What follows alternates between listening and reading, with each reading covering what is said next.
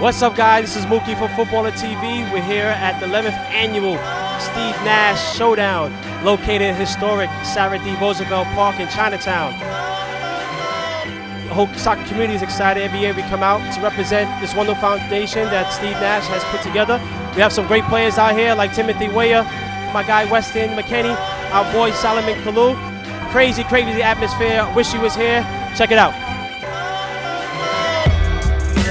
I feel like here there's a little bit more culture because, you know, hip-hop is big, basketball is big, so when everything comes together, like today, I'm a football player, you got D'Angelo Russell, you got Joel Embid, and it's just really cool, and the city's just full of culture and full of everything, so that's the best thing. I'm definitely having fun out here. It's always good, especially it's supporting a cause and a foundation, so always happy to help. It's all about raising awareness for the better of children's health. And I'm all about children. I want to do anything to benefit children. I got twins, 2 boys, yeah. And I don't take anything for granted, so I'm all about doing anything for children. Give them the dance moves, hey, hey. You know, it's always nice to be give back to charity. You know, play this kind of game is wonderful in front of wonderful people from New York. It's always a nice place to be.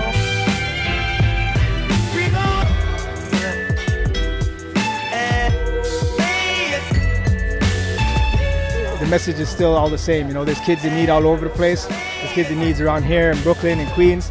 As much as gentrification is going on, there's still inner city kids that need a lot of attention, need a lot of help, and a lot of opportunity and support. So, you know, Steve Nash is doing his part. I'm doing my part, and collectively, we're trying to bridge as much bridges for these kids to have opportunities. How do you feel after the game? Exhausted. It was a great event. We had some amazing players out there, great turnout, some great sponsors. All in all, it was one of the best years ever. What does it mean to have it in New York City every year, too? It's great, man, to give back to the community, to raise money for children's causes. It feels, you know, special for us to do it every year, and the community keeps turning out, so we feel great.